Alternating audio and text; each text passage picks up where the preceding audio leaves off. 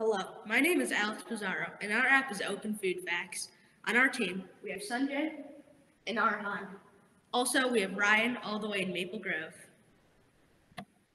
The purpose of our app is we want to make it a lot easier for people to make healthy food decisions when trying to find new foods to eat. Now we'll have SunJae talk about the audience of our app. Hi, my name is SunJae Nigalye. In the U.S., 1 in 5 children between the ages of 12 and 19 are obese. We wanted to make it easier for not only children but everyone to eat healthier. This will also make it easier to make food decisions when on a diet. Now Arhan will talk about the tools we use to make this app. Hello everybody. So, the tools we used to make this app were Discord, PyQt App Designer, and Visual Studio Code.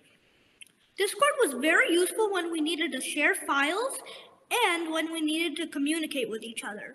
PyQt App Designer was basically the push buttons and all the user interfaces.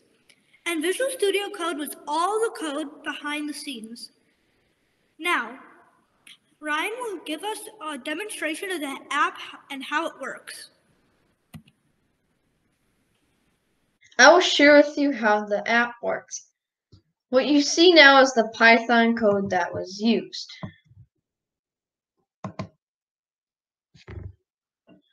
The code generated a user interface and asks the user to enter the food's name. Let's enter Oreo.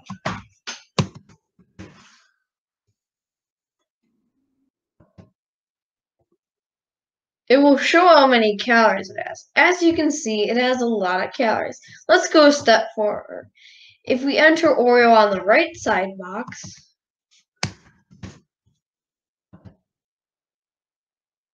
it will show how unhealthy it is. How about Apple? Let's check it out.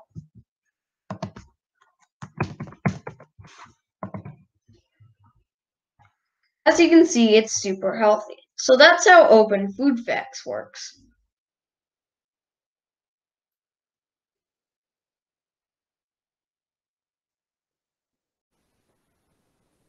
Thank you so much to the coding school and our coding teacher, Robert, for helping us on our journey to making this app. Thank you for giving us this opportunity.